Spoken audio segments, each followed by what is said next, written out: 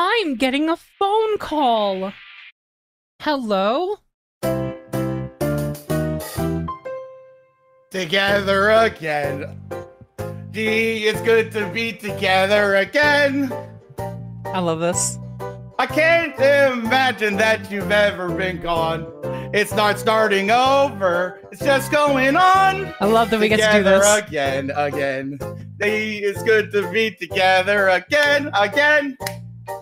That's right. The feeling, the feeling. Yes. Together again. Damn, hold on.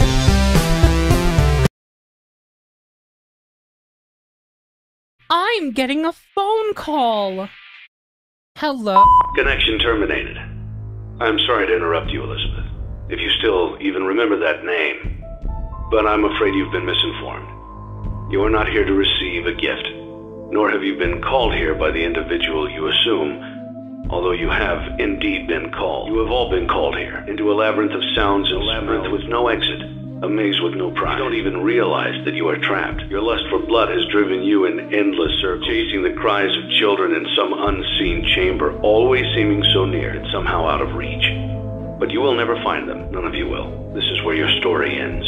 And to you, my brave volunteer, somehow found this job listing not intended for you. Although there was a way out planned for you, I have a feeling that's not what you want. I have a feeling that you are right where you want to be. I am remaining as well. I am nearby. This place will not be remembered. And the memory of everything finally begin to fade away, as the agony of every tragedy should. And to you monsters trapped in the corridors, be still and give up your spirits. They don't belong to you. For most of you, I believe there is peace, perhaps more, waiting for you after the smoke clears.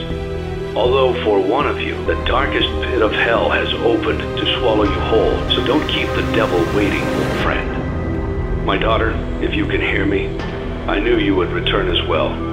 It's in your nature to protect the innocent. I'm sorry that on that day, the day you were shut out and left to die, no one was there to lift you up into their arms, the way you lifted others into yours.